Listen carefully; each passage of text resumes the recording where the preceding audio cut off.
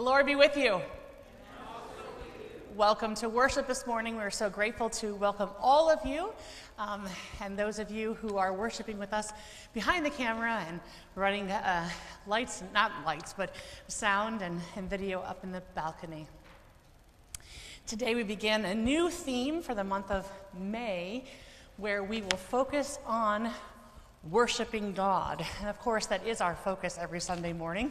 But this particular theme helps us to be even more mindful of what we are doing here in the sanctuary and why and how. So let us, in this time of worship, become aware of God's presence around us, breathe in the very breath of God, and allow our God to call us into this very sacred time. Let us worship God.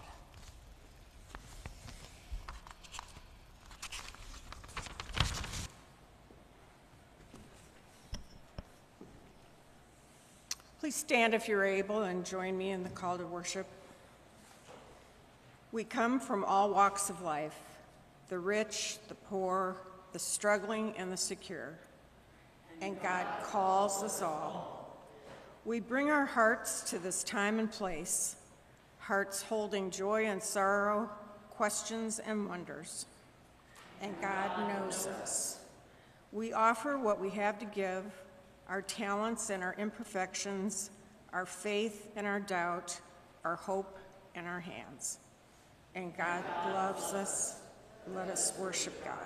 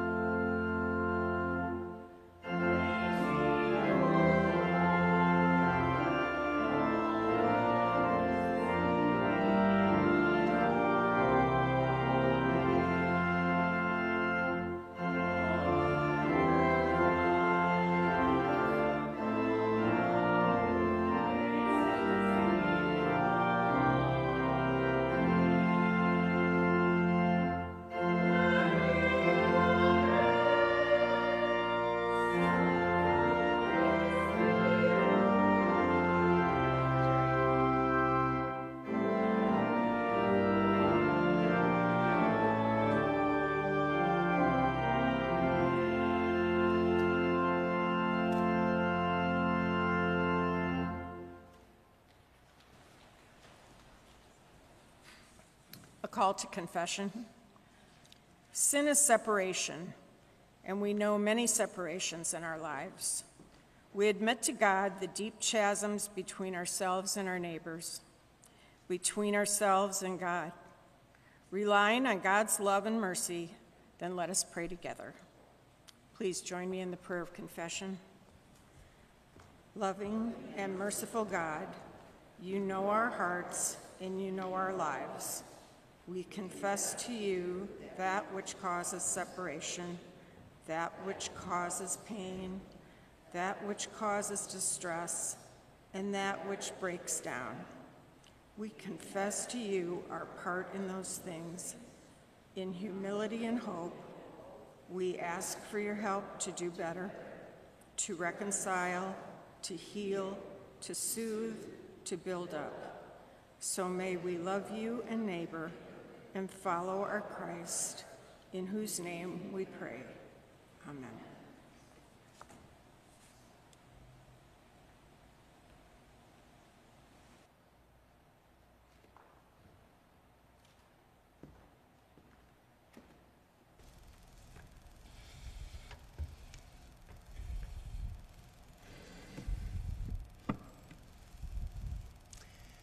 Dear child of God, in our world, it is often hard to remember that God loves you just as you are. God loves you not because you are good. God loves you, period. God loves us not because we are lovable. No, we are lovable precisely because God loves us. Alleluia. Amen.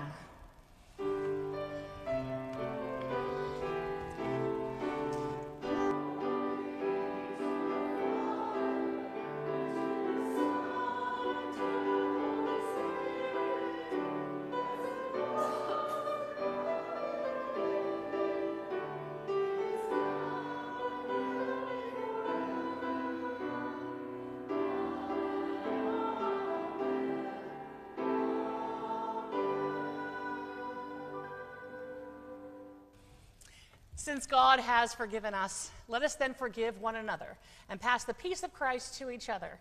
The peace of our Lord Jesus Christ be with you all. And also with you. Let us share signs of peace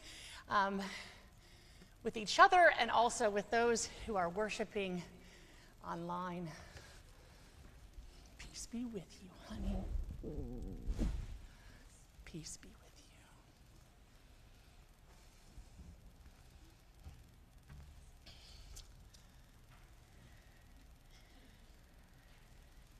And so now, would the children please come forward for the children's sermon?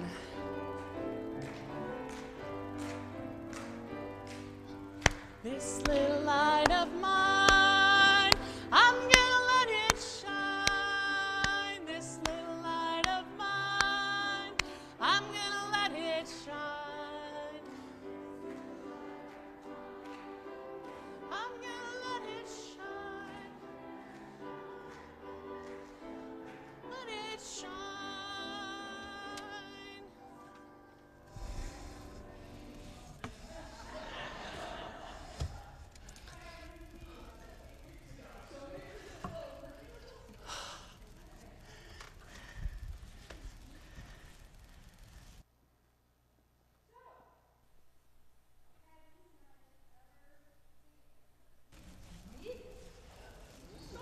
Oh no.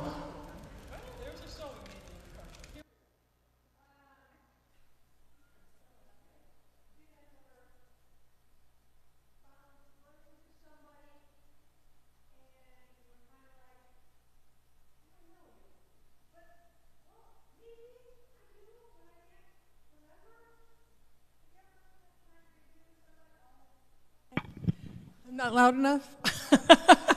I'm not loud enough. So I was asking them if they've ever had a time when they ran into somebody that they didn't recognize, didn't think they knew, or maybe sort of familiar but don't know for sure. Ever had that happen? Yeah, I got 2 nods here. How about out there? Anybody else? Yeah, I know. It happens to me all the time. All the time, yeah, all the time. Yeah. Well, that kind of has something to do with our story today. And then it's also going to tie into the idea of, as your mom said, we're going to be looking at worship all this month. But there were some guys that were going on the road. We're still in the Easter season, right? You know that, right? Easter isn't just one day. We're still in Easter. So So they were on the road, and this story takes place actually just after Jesus had been crucified. And they were on the road leaving Jerusalem, and they were kind of sad, and that Jesus was dead, that he'd been crucified. And they're on the road, and somebody comes up and joins them on the road. And they're kind of like, well, come on and walk with us. You can walk with us. They didn't know who it was. And so they're walking with this person, and the person's kind of like, hey, what's new? What's going on? And they're like, are you the only person in Jerusalem that doesn't know what happened? And they proceeded to tell him about Jesus and Jesus getting crucified and how sad they were and how upset they were. And so then the stranger on the road started telling them the stories that they have known all their lives from the prophets that came before. And they're like, oh, yeah, we know. Yeah, we remember that.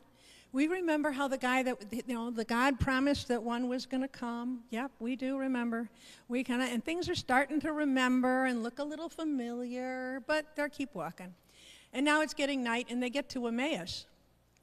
And they still didn't know who this guy was. Do you know who it was? Yeah? That's what you were thinking? You're right. I had somebody tell me once during a children's sermon, this was about 10 years ago, Jesus is always the right answer. If not Jesus, God. Go with those two, Yeah, but it was Jesus, but they didn't recognize Jesus because they didn't expect Jesus to be there, right? So they're walking, and it's nighttime, and so they're going to stop at Emmaus, and Jesus said, I'll keep walking on. And they said, no, it's dark. You come and stay with us. Have supper with us. And when they went and had supper with Jesus, Jesus took the bread. He said, okay, I'll stay. So he came, and then at supper, before supper, he took the bread, and he broke the bread. And what do you think happened when Jesus broke bread in front of these two guys? They recognized him. Yeah. They were like, oh my gosh, Jesus. It was Jesus. Jesus is here. Jesus is alive. And remember how he was telling us all these times in these 3 years and so on and so forth. They recognized him. And then as quickly as Jesus had materialized on the road, Jesus vanished. But they were so excited that they'd seen Jesus that they ran back to Jerusalem and told everybody, we've seen him, he's alive. And it's one more part of that Easter story. But the part about that story we're going to look at is how they had a worship sense themselves with Jesus. On the road, they met Jesus, they greeted Jesus, they welcomed Jesus to be with them and to travel with them, and then they shared a meal with Jesus. And those are all elements that we have here in worship. We've done some of those already today. We've gathered, we've welcomed each other, we've heard a little bit of scripture, and we had heard some what they call theology in the opening hymn. So we're going to talk some more about that. We're going to talk about sanctuary, this sanctuary place here. And as part of that, we're going to do a song. And we're going to ask everybody to help us sing. So we're all going to sing. It's a song called Sanctuary. Do you guys know that by any chance? Yes. Oh, you do. Oh, we know it. Well, that song, we're going to sing that Sanctuary song. So can we sing that? It starts out, Lord, prepare me to be a sanctuary. True and, Lord, I can't do it without singing it. Tried and true, holy for you, with thanksgiving, I'll be a sanctuary for you. Let's sing that, shall we? Lord, prepare me to be a sanctuary, tried and holy, tried and true, with thanksgiving, I'll be a living sanctuary for you. And that living sanctuary part is what we're going to talk about in Sunday school today. And I think this might be some of what they're going to talk about here. So let's pray, shall we? Lord, prepare us to go out each and every day welcoming, practicing the practices of worship, which means that we will be a living sanctuary for you each day. We ask all this in the name of Jesus, the beloved one that you sent to us, in whom we find our faith, our hope, and our salvation. Amen.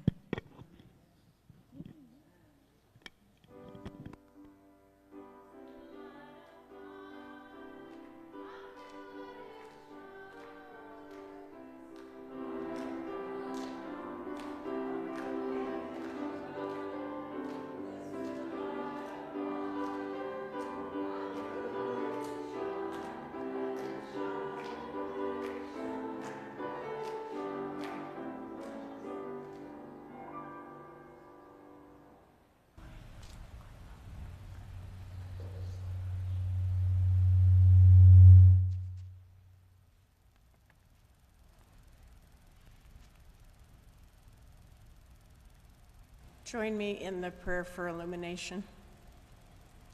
Lord, open our hearts and minds by the power of your Holy Spirit, that as the scriptures are read and your word is proclaimed, we may hear with joy what you say to us today. Amen.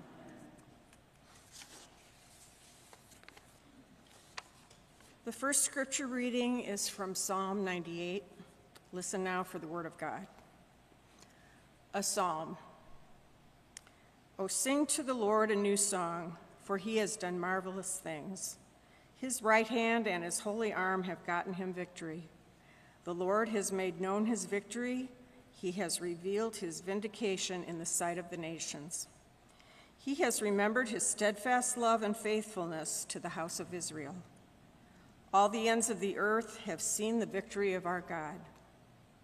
Make a joyful noise to the Lord of all the earth. Break forth into joyous song and sing praises. Sing praises to the Lord with the lyre and the sound of melody. With trumpets and the sound of the horn, make a joyful noise before the King, the Lord. Let the sea roar and all that fills it, the world and those who live in it. Let the floods clap their hands. Let the hills sing together for joy at the presence of the Lord, for he is coming to judge the earth. He will judge the world with righteousness and the peoples with equity. This is the word of the Lord. Thanks be to God.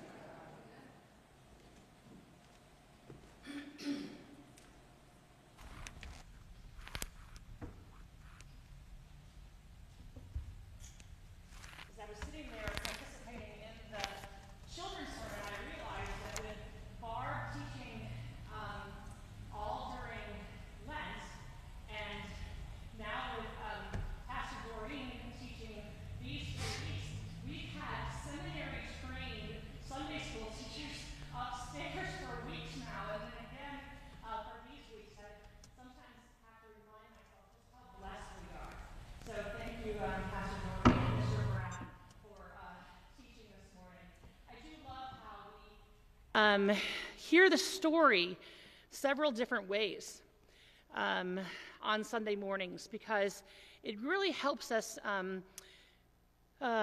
know the story so then we can embody the story.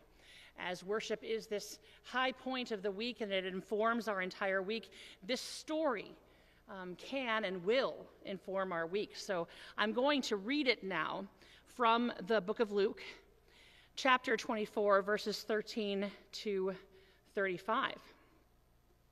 And Luke is the only gospel within which this story is told. So listen now for the word of God. Now, on that same day, two of them were going to a village called Emmaus, about 7 miles from Jerusalem, and talking with each other about all these things that had happened. And just for reference, this is the very end of the book of Luke. So all of these things that had happened, the trial, the crucifixion, the telling of the resurrection, right? So now these two are talking about the things that had happened. And while they were talking and discussing, Jesus himself came. He came near and went with them. But their eyes were kept from recognizing him. And he said to them, "What are you discussing with each other while you walk along?" They stood still, looking sad. Then one of them, whose name was Cleopas, answered him, "Are you the only stranger in town, in Jerusalem, who does not know the things that have taken place there in these days?" He asked them, "Well, what things?"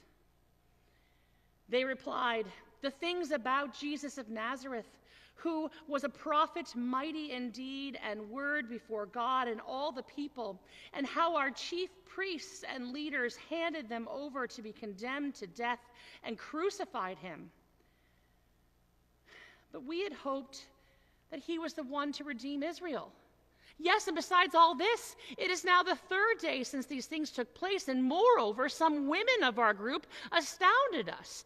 They were at the tomb early this morning, and when they did not find his body there, they came back and told us that they had indeed seen a vision of angels who said that he was alive." Some of those who were with us went to the tomb and found it just as the women had said, but they did not see him. Then he said to them, "Oh, how foolish you are, and how slow of heart to believe all that the prophets have declared. Was it not necessary that the Messiah should suffer these things and then enter into his glory?" Then, beginning with Moses and all the prophets, he interpreted to them the things about himself in all the scriptures. As they came near the village to which they were going, he walked ahead as if he were going on, but they urged him strongly, saying, "Stay with us, because it is almost evening, and the day is now nearly over." So he went in to stay with them. When he was at the table with them, he took bread, blessed and broke it, and gave it to them. Then their eyes were opened, and they recognized him, and he vanished from their sight. They said to each other, "Were not our hearts burning within us while he was talking to us on the road, while he was opening the scriptures to us?" Well, that same hour, they got up and returned to Jerusalem, and they found the 11 and their companions gathered together.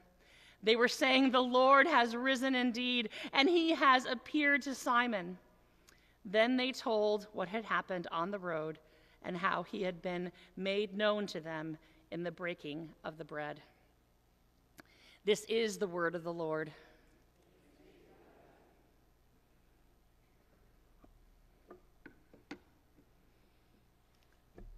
What are we doing here?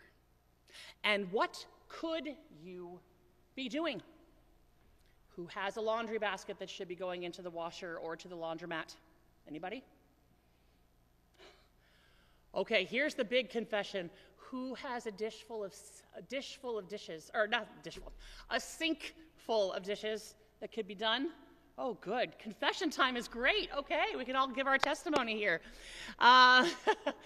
Who has maybe a grocery shopping list that maybe you could be at Aldi or Meijer or Al's or wherever you go? Gas tank empty. You got to fill up your gas tank. Maybe who has some work that you brought home over the weekend? All right, yeah. Thank you for teaching you Sunday school, even though you have work over the weekend. What are we doing here? When I proofed the bulletin, I made sure to tell Diane that no, it wasn't a mistake on my part. I really wanted the word "are" in italics. Some people would tell us, maybe our friends with doubts and unbelief, perhaps the cynics, and maybe even yourself in certain moments would tell yourself, you are wasting your time. There are so many other things you could be doing. Oh, who has weeding to be done and lawn to be mowed? I know we do. We've been at the theater all week.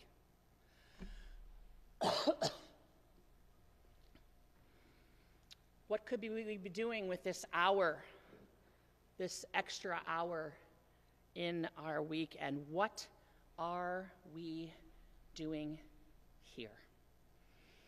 When I was pregnant with Hannah, it was 2009, and I had been in ministry since 2003, and I kept thinking, oh, how wonderful, because I was a little bit tired by then. You can imagine. I was really active in youth ministry at the church where I was serving, and I preached once a month, and I did a lot of pastoral care and kept myself quite busy. And I thought, oh my goodness, this will be wonderful. Once I have the baby, I don't have to go to church on Sundays. But once I had that baby, and once I missed a Sunday or two, not only had depression sunk in pretty deeply, but I knew something was missing. And I am not saying that just going to worship solved my depression problem. This is Mental Health Awareness Month, and we are observing it. And for sure, therapy and good medication were on my list of ways to recover from that postpartum depression. And yet, on that list also included going to worship. There were things in my soul and in my body that I was missing. Why even, do you know this?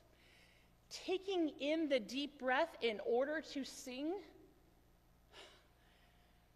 will work, won't be the full cure, but works on anxiety. Taking that deep breath, going into that part of your brain where poetry lives, singing the songs. And that's just the physical part of it, the spiritual part of it. This week we are focusing upon the gathering. I'm so glad that Pastor Doreen got us started thinking about where we're going with this worship God theme. The entire worship service, you'll see in your bulletin, right? We begin with the gathering before God. And then we move toward the reading of the scripture and the understanding of the scripture, which is the part that we're in right now. And then we celebrate. We either celebrate communion or celebrate a baptism or celebrate some sort of milestone. Like we did last week when we celebrated Patty for the Woman of the Year. Sometimes we celebrate the kids and their milestones. And then we go out to serve. And as Lois described this morning in adult education, why that is our church's logo. That is our way of being. Welcome, worship, celebrate, and serve. And so we gather. Why do we gather here? You know, I was telling the adult education class this morning that when I was a student at Princeton, it was a well-known rule, and it was a well-followed rule, that once you walked into the chapel at 10 a.m. every morning, if you wanted to go, it wasn't required, you were to be absolutely silent. And there was something to that, I will tell you. There was something to the silencing of the list of things to do that I was just talking about. And of course, busy master's students, we all had a list of things to do. Greek words to memorize, Hebrew letters to recognize, theology exams to study for. And of course, there was all the social stuff going on, and then all of our, spiritual wrestling with our calls. And to go into that sanctuary and to be completely quiet and to be allowed to focus upon the presence of God. For the word worship in the Hebrew text, it it seriously means to fall upon one's knees or fall upon one's face to worship God. The Anglo-Saxon word that worship comes from, workskype, actually means,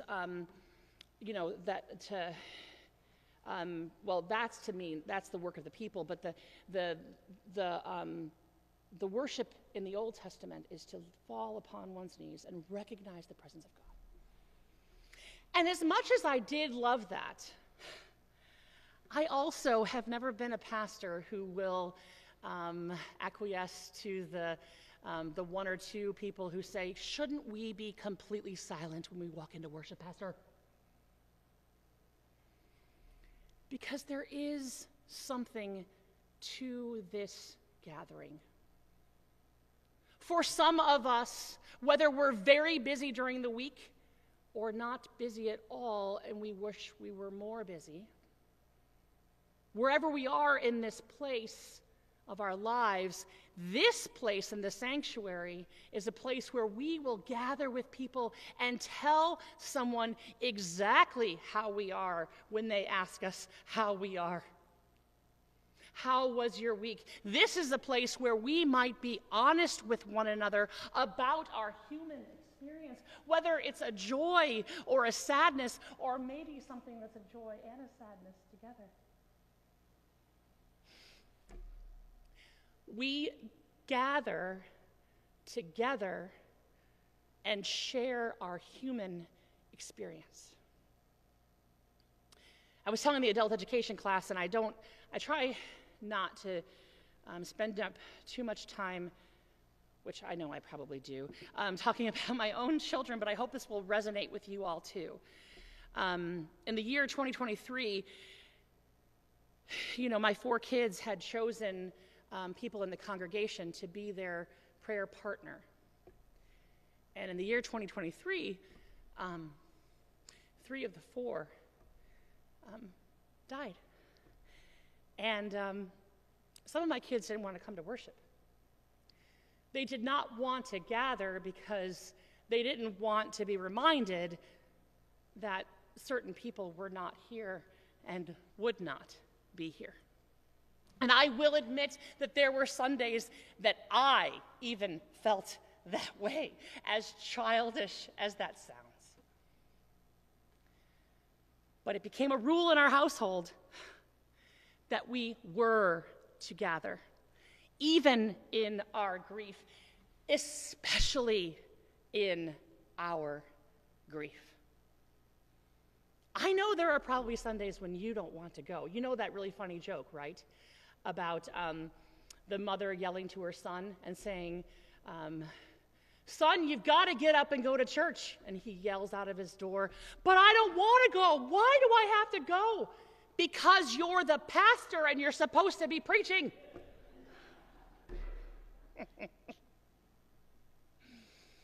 And maybe it's because there's a really great thing happening in our lives and we feel like we need to spend that hour on Sunday morning preparing for it, right? Or maybe we think, oh, things are so great in my life, I don't want to go there where they're going to ask me to do something. I know you're out there. Or maybe like I was when I was 16 years old, I didn't want to go to church because I didn't want to have anything to do with God. God who I felt hadn't answered my most fervent prayer. But we keep on gathering. Those disciples chose to gather with one another. They didn't stay hidden with each other. Who knows what was in Emmaus for them? And actually, scholars say that we don't even know if there was a town called Emmaus, which is kind of neat because it makes that it could have been any town, right? They chose to gather with one another. And they chose to gather with this stranger. Rather than saying, you know what, you don't know our grief. You don't know what happened. We don't want to even talk to you about it. Right? They chose to gather with one another, and they chose to talk about how sad they were and how much their dreams and hopes had been dashed. In their doubt, they still talked about it. In their doubt, they were still welcoming. In their doubt, they were still wrestling. And that is what we do. We bring our human experience and we gather with one another. A lot of people who are a lot different than us. In adult education, we had a few questions to answer, and one of them was, who was the youngest person that you worship with, and who was the oldest person you worship with? Who usually comes in late and who leaves early? And none of those were questions that were supposed to incite shame.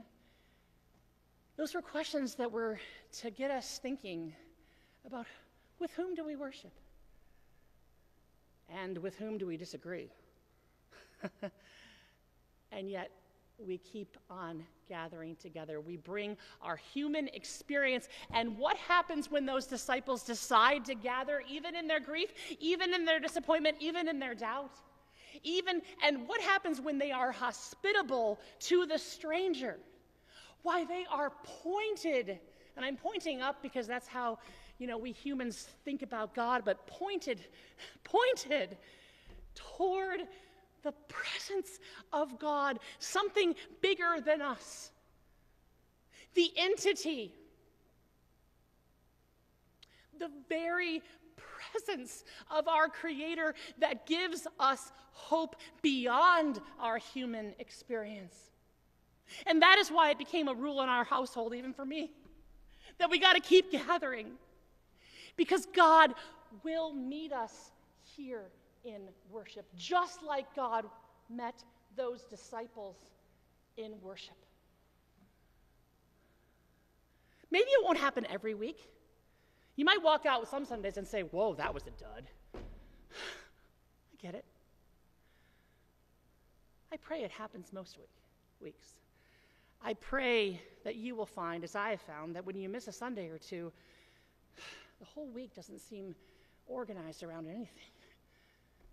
It's the high point of the week. It is the thing, the way, either in the hymns or in the scripture, in the stories, or maybe in the connecting, that informs your week, that changes your week. And then you bring your stories of the week back to worship.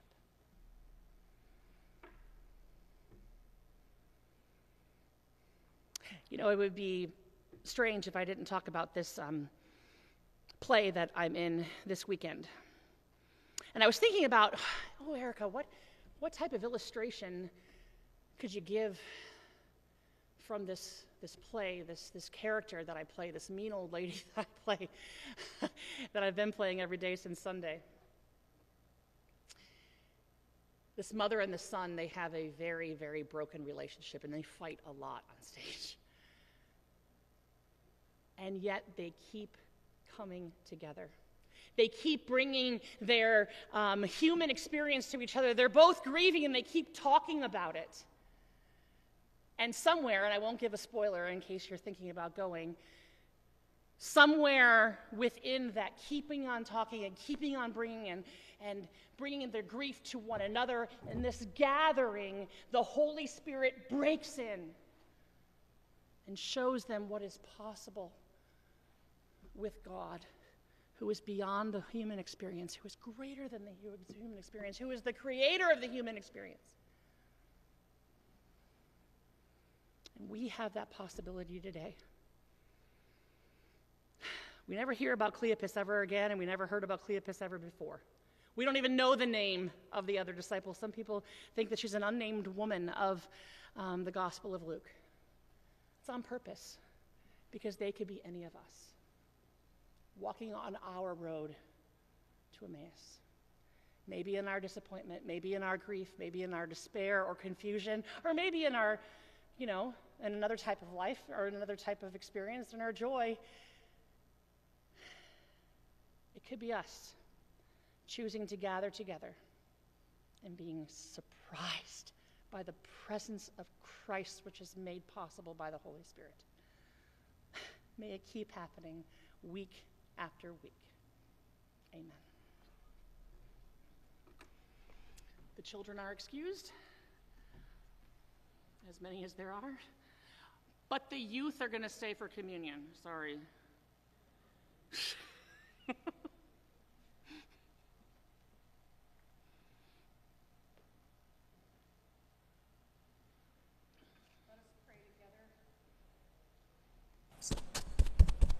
Let us pray together the affirmation of faith.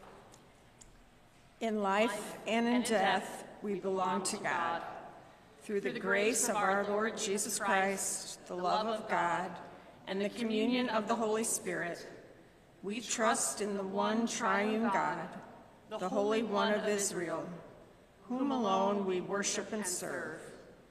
In a broken and fearful world, the Spirit gives us courage to pray without ceasing, to witness among all peoples to Christ as Lord and Savior, to unmask idolatries in church and culture, to hear the voices of people long silenced, and to work for others for justice, freedom, and peace. In gratitude to God, empowered by the Spirit, we strive to serve Christ in our daily tasks and to live holy and joyful lives, even as we watch for God's new heaven and new earth, praying, Come, Lord Jesus. With believers in every time and place, we rejoice that nothing in life or in death can separate us from the love of God in Christ Jesus our Lord.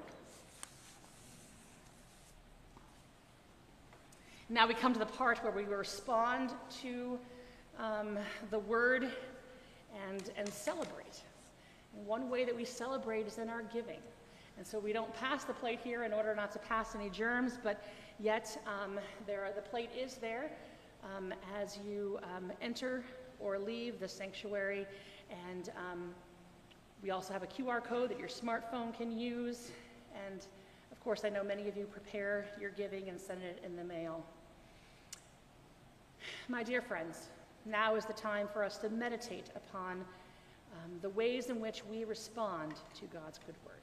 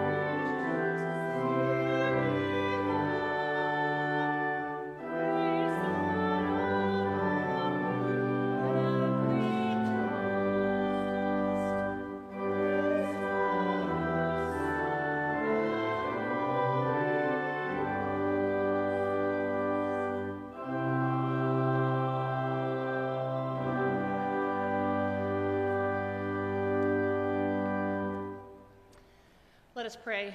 Gracious and holy God, we thank you for the gifts that have been given with joy and with sacrifice and with hope. And we ask that you might call us to use these gifts as a congregation, to live into your calling, that we share your love as we welcome, worship, celebrate, and serve. It is in your name that we pray. Amen. You may be seated. I only have I just have one announcement to give, and that is that our elevator will not be able to be used on Tuesday and Wednesday, which means that the start of the process is happening. But if you are somebody, or if you know somebody who requires the elevator, the ramp entrance will still be available, but on Tuesday and Wednesday, the elevator will not be working. And I know that Carol has an announcement, and so does Jose.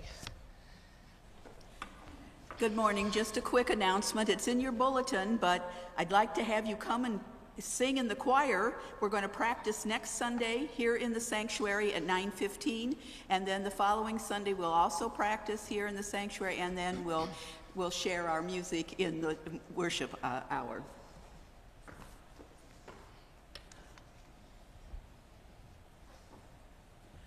Hello and good morning, church. A few things that I want to bring forward on behalf of the Mission Committee. The first one is that we are in the process of promoting the Pentecost special offering, which is one of the 4 special offerings that we as a congregation is committed in supporting the wider ministries of the denomination, which is focused on children at risk, youth, and young adults. And these pamphlets are in the back in the narthex, right? Is that what it's called?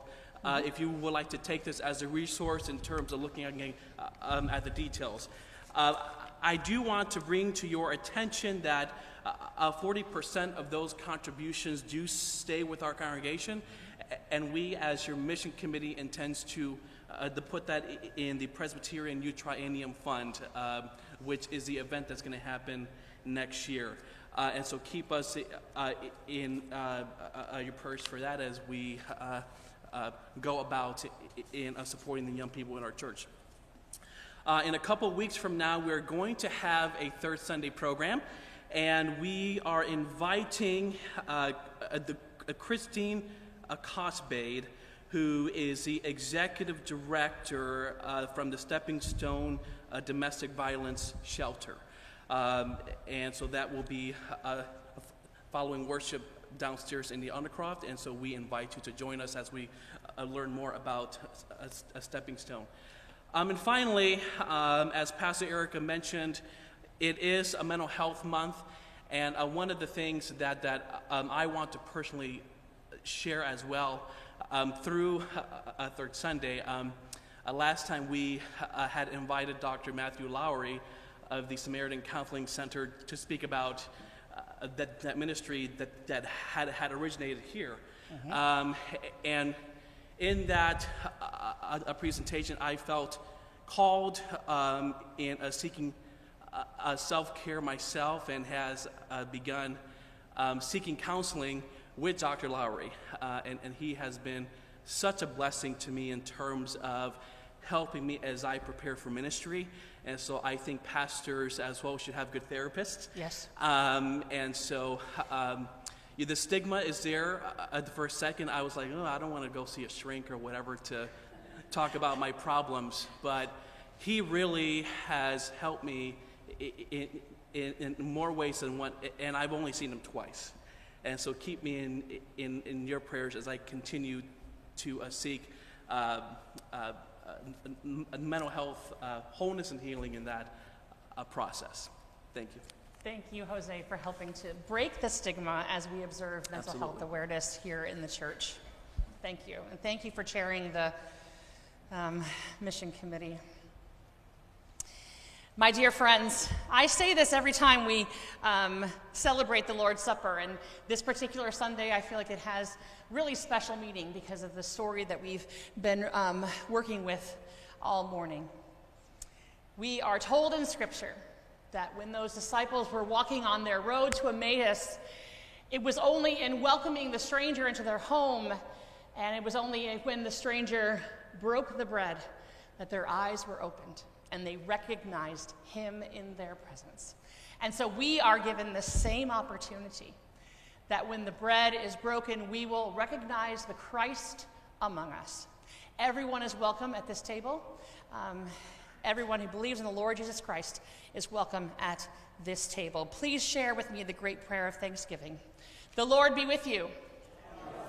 Lift up your hearts. Let us give thanks to the Lord our God.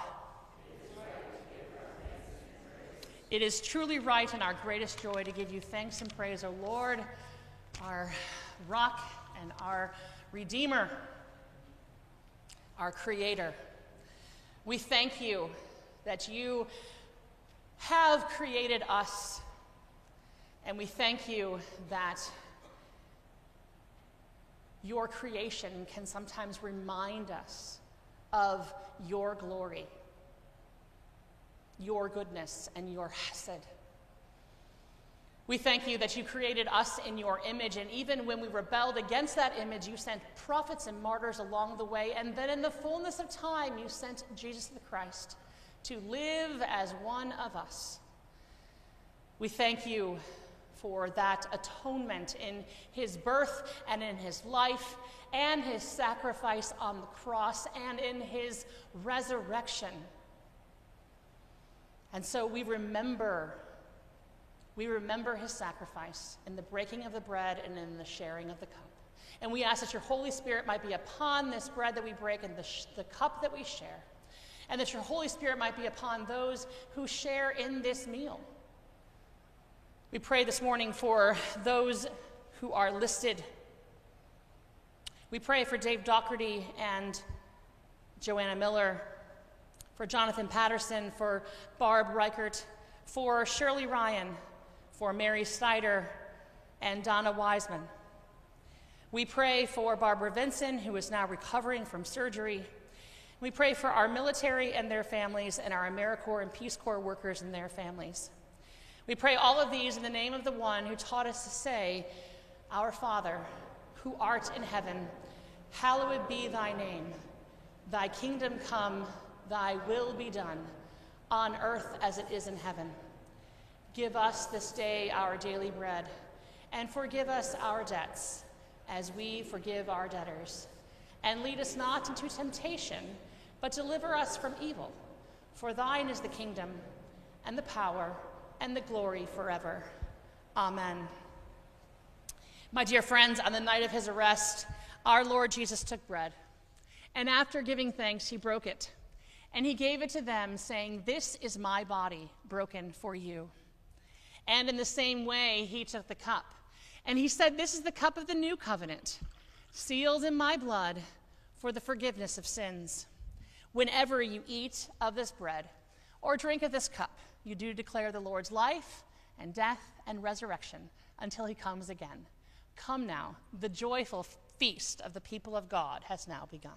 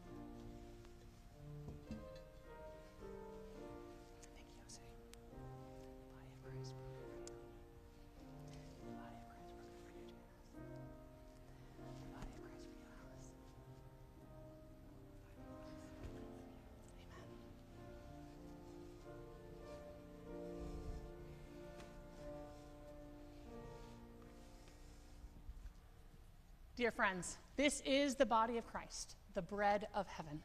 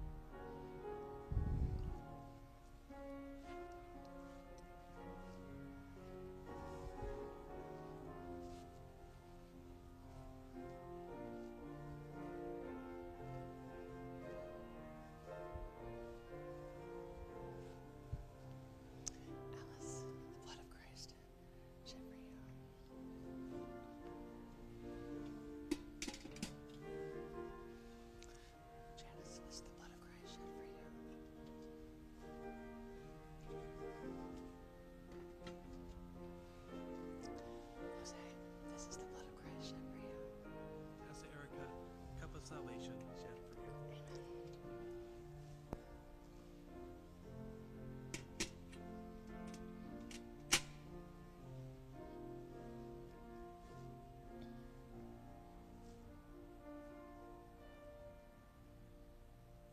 Dear friends, this is the blood of Christ, the cup of salvation.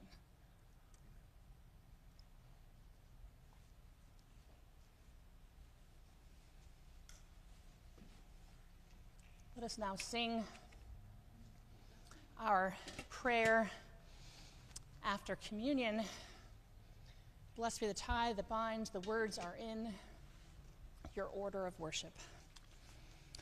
Blessed be the tie that binds our hearts in Christian love, the fellowship of kindred minds is like to that above.